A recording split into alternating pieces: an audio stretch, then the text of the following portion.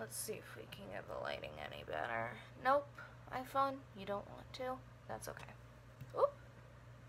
Lizzie. I look terrible. Hey guys, it's your girl Rachel, and today we are going to be learning something. Today's subject is art restitution. Now, before you say anything, I know it sounds like it's going to be a little bit dry, but I assure you it is not.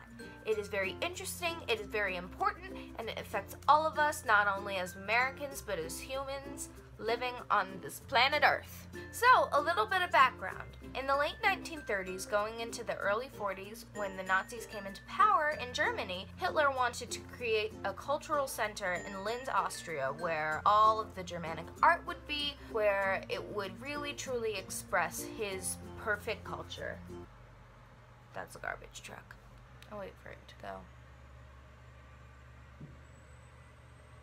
It's a bus, that's why. Anyways, so to get all this artwork, and since he was already marginalizing Jews, he was like, hey, you know what would be cool?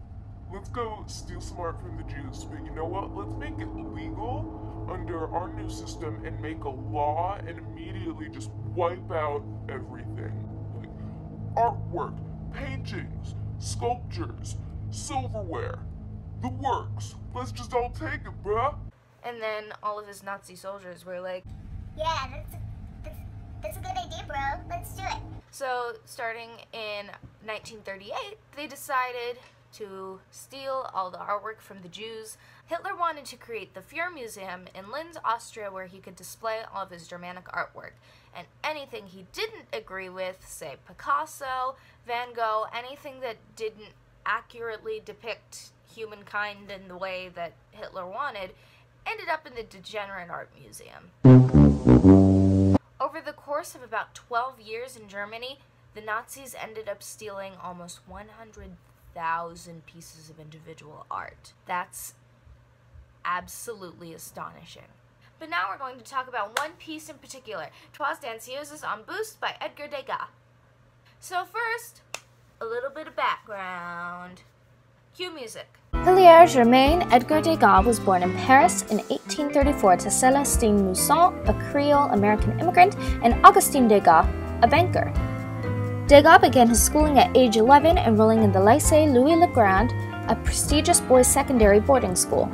However, when he was 13, his mother died, and his father had to become Edgar's main influence in life and in art. In 1856, the artist went to Italy and settled in Rome for 3 years. He admired early Christian and medieval masterpieces of Italy, as well as frescoes, panel paintings, and drawings of the Renaissance masters.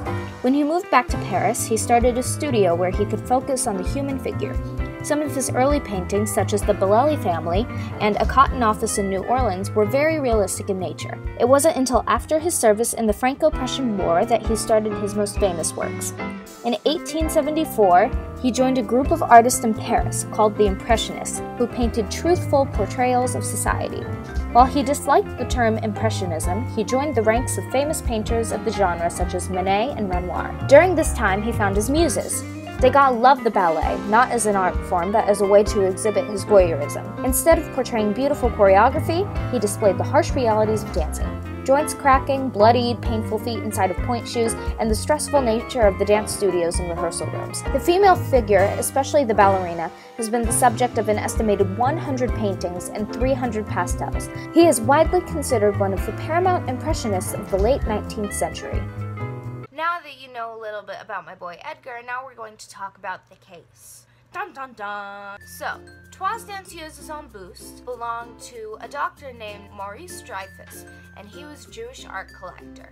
On August 28, 1940, the Nazis seized his home. It was 2 officers and 1 Nazi civilian, and they took the Degas and 2 Rayburn pastels. Why would you do that to somebody? And they were handed over to the ERR and eventually taken to the Jeu de Paume after staying at the German embassy. And the Degas, It wasn't seen again until 11 years later in 1951 after the war had ended. A bunch of French people were checking out the German embassy, cleaning it up because it was in ruin. The Nazis were out of power, and they looked in a stock closet and saw the charcoal, the Degas. And after it was discovered, did they find Maurice Dreyfus? No, they gave it to the Louvre. And Monsieur Dreyfus, he died 6 years later in 1957, never to even know that the piece had been found again. He died without telling his children. He died without making a claim. Now here's the cool part. The French government recently has taken steps to reunite families with the stolen artwork. And because direct witnesses of these art crimes are dwindling as time goes on because they happened almost 70 years ago, there aren't many people who are like, hey, you stole that from my dad and I watched you. So, the Ministry of Culture in France has taken it into their own hands to hire teams of genealogists to reunite these paintings with their original owners. So by doing this, they look down the family tree and they find the rightful heirs to these pieces and try to get in contact with them. And here's the cool part, none of them have to make a claim. So you could just be going about your daily business and get an email or a phone call from the French Ministry of Culture. Hello, is this Vivienne Dreyfus? Yes, it is. Who is this? This is Papa from the French Ministry of Culture. We found a Degas that belonged to your father during World War II and it was looted by the Nazis. Oh, I didn't even know that existed. Well, it does, and it's yours. What? So that's what happened. On May 10th, 2016, Vivienne Dreyfus, the only living heir of Maurice Dreyfus, got the Degas returned to her. And that was only last year. This is a completely new process. Since last year, over 27 pieces have been returned to their rightful owners, including a 16th century painting being returned to the grandchildren of its original owner in December of 2016. That was only 5 months ago. And the French Ministry of Culture is very optimistic. They are hoping to return thousands and thousands of pieces to the heirs of the owners that may not know that they even exist. Humans can be pretty great sometimes, but where's Trois Danseuses on Buste right now? Well, sadly Vivienne didn't want to keep it, but good news is she made a little money off of it.